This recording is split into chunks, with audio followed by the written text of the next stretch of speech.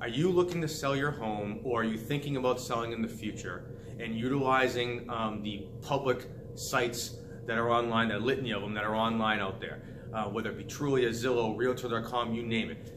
If you're using these sites to think about selling your home, or just keeping up with what's going on in the marketplace and who's selling and what homes are selling for in and around where you live, did you know that the price that you're seeing a home sell for may not actually be the price that it's sold for? Hi, I'm Frank McManus with Lamacchia Realty, and today I just want to share the difference between what a gross sale price is versus what the real sale price is, in terms of what you're seeing and the perception of what you're seeing versus the reality of what a home is actually selling for.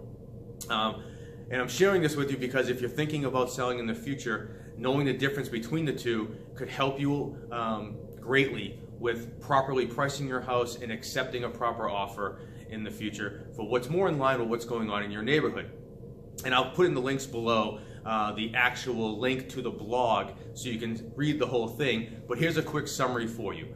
So for instance, let's say your neighbor listed their house for $500,000. And on whatever site you're utilizing, you see that it's sold or had an accepted offer for $492,000. The problem is what you're seeing doesn't take into consideration the costs of closing that sale. And in this example, let's say those costs total $8,000.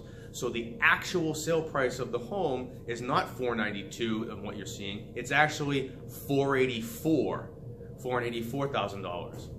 So keep this in mind when you're looking at these sites and you're seeing what homes are going for and you're questioning how your house compares or what your house could sell for. Know the difference between the gross sale amount and what you're seeing, the perceived sale amount, what you're seeing, versus the real sale amount of what the house actually sold for. I hope this helps. Check out the link below, read the full article if you'd like. Until next time, have a great day.